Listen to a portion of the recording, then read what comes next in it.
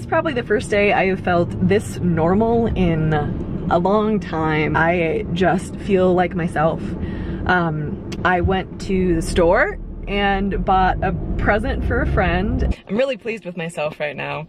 I have not gone shopping since surgery on my own because, you know, carrying things on crutches, kind of challenging, but I really had to get a couple things today.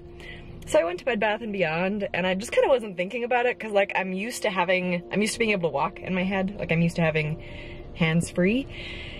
And so I just hobbled in there on crutches and carried out, wait for it, these are housewarming presents for a friend, a oil diffuser, oil, that would make sense, a puppy bowl, a bag of snacks, because I decided to eat like a child today, and then this thing to make my car not smell terrible. So I carried those throughout the store on crutches, like all the things, and I'm very smug about it. Now, did I look ridiculous? Probably. I probably looked quite terrible, and no one made eye contact with me. I then texted Brian that I was basically Superwoman, because, you know, basically. And he was like, why didn't you just get a shopping cart? And I was like, why didn't I, how would I push it? And he just sent me this. Thanks, babe. It's always good to have someone around who will always make fun of you. And I went and just got a shot of espresso, just went and hung out with some friends. I'm gonna go hang out with my, good friend, and we're gonna go to Painting with a Twist and not think about serious things and just have a good time. It is so nice to get away from medical appointments and dreading surgery and thinking about what other people are thinking about me and thinking about being an amputee and the big life change and blah blah blah. Like, I'm just here. I'm just me, and I just feel awesome right now, and I'm so grateful for today and for this opportunity. Over the past couple months, I've tried to do things that were like me, things that were like normal, but a lot of normal things were so different that sometimes it exaggerated how different things were. It just made it clear that, like, oh, this is not the same. I am not the same. Today was not one of those days. Today just felt like me. I feel comfortable.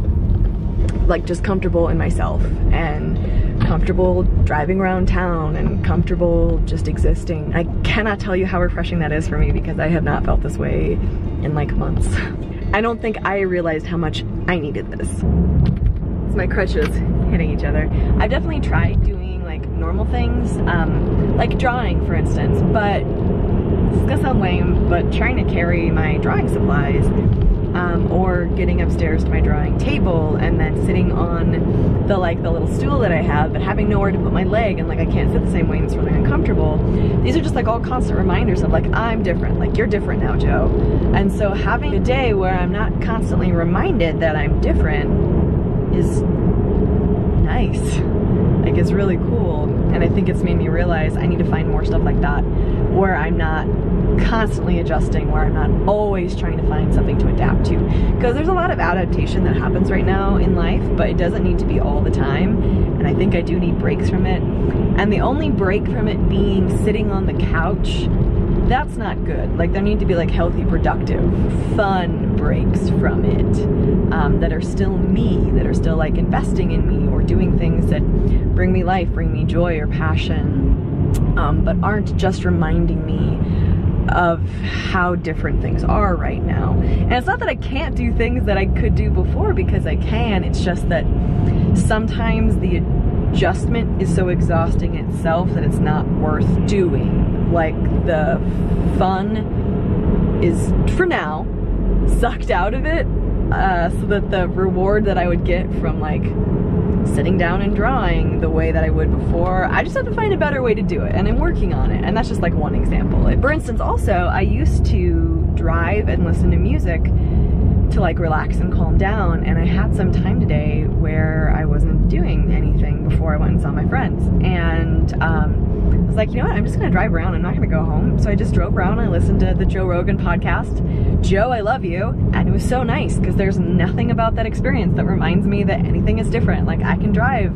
I'm driving with my left foot. I learned to drive with my left foot when I was in high school because I was having surgeries then, like I told you guys, and it was just normal and nice and relaxing, and I feel free because I'm on the road, and there's no restrictions with me driving, and God, it's just been a good day. It's been a really good day where I feel so much lighter, and I am so grateful for this. Have you heard from the sky all about it? Down the river, high tide flows around it. Through the whispers of pines, I hear them sing. The more you love, the more you live.